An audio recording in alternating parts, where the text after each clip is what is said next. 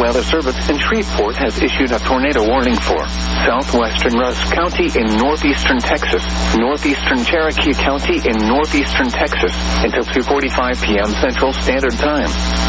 At 2:12 p.m. Central Standard Time, a severe thunderstorm capable of producing a tornado was located over New Salem, or 14 miles northeast of Rusk, moving northeast at 40 miles per hour.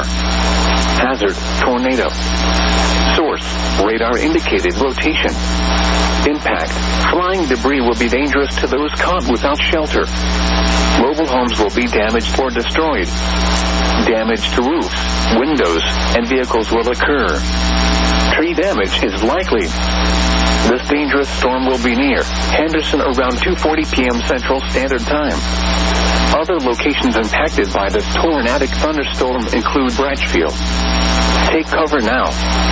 Move to a basement or an interior room on the lowest floor of a sturdy building. Avoid windows. If you are outdoors, in a mobile home, or in a vehicle, move to the closest substantial shelter and protect yourself from flying debris.